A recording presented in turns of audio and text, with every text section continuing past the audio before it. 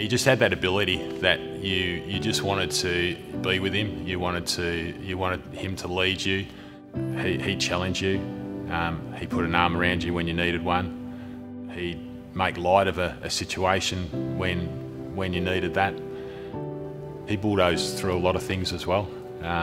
We nicknamed him the bulldozer or the tornado because I think that was the way he lived his life, and he probably put a band-aid over so many things and had to be this big personality in the media, and you know, had to be up here for 10% of his life, and then the rest of his life, which is the most important, he just couldn't struggle. He just couldn't get that balance right. I think the dialogue we're all having is really healthy.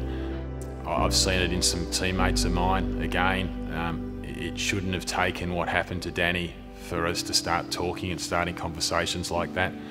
We've just got to keep getting on the phone, getting on the front foot,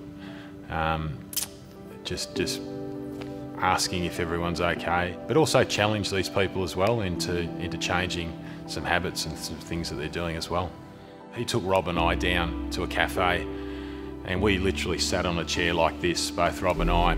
We didn't have a drink or a bite to eat for 3.5 hours, and he poured everything out. And I just wish he had done it earlier. It didn't change how I felt or how I viewed him, how I saw him as a man, not one bit.